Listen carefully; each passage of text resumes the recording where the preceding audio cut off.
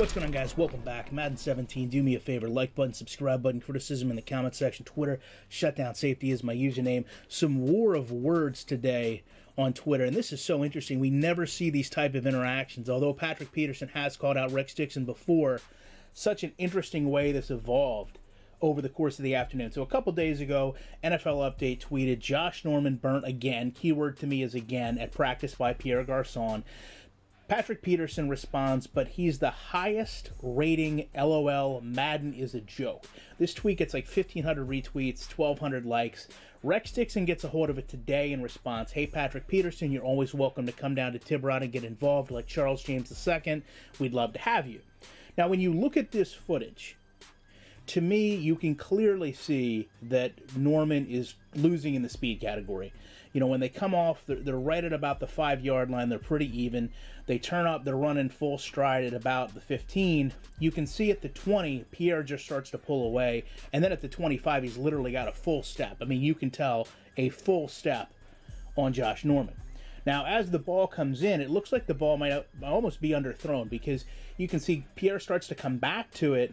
But then in the next image, you'll notice that Pierre is up in the air and Norman is kind of on his back. So to me, I really can't tell who exactly got to this ball first or what the actual outcome of it was. Now, interestingly enough, Charles James is an NFL cornerback. I'm going to side with him, but I also know that he's very close with EA and Rex Dixon. His response was, in his defense, Norman actually broke that pass up. Media showed the part they wanted you to see. I don't know if that's all that true. You know, I really don't. I have respect for all these individuals, man. They all either are involved in the game directly or build the game, and they all make the game better in their own special way. But whose side are you on, and how do you feel about NFL players coming out and criticizing this game? Because to me, it's a great thing. It's the second time Patrick Peterson's done this, and it's only going to make the game better.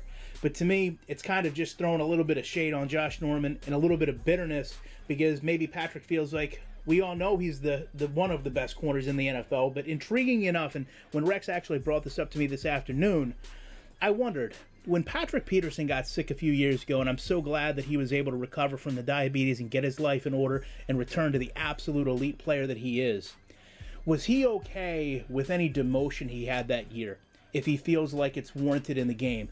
And don't we all understand, don't we all know that there's never going to be one player that shuts down another player every single time out?